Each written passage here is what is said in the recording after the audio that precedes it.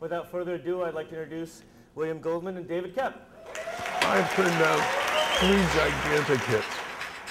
The Graduate, The Godfather. One of the things I like most about Bill is his bafflement at how stories work and why I'm they only interested when I write a screenplay in the eye Writing of is the reader. only profession in There's Hollywood certain you rules don't if need you're going to anyone do on a a mission film to noir, go. which they don't do anymore. A director has to be handed a script. An actor has to be cast in a part. A DP has to be shown a set to light.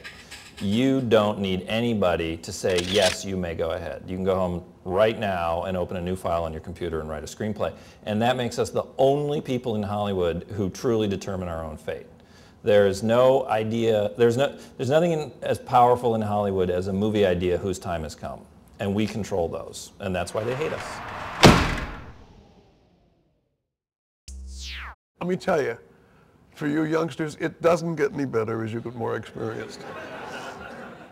Does that?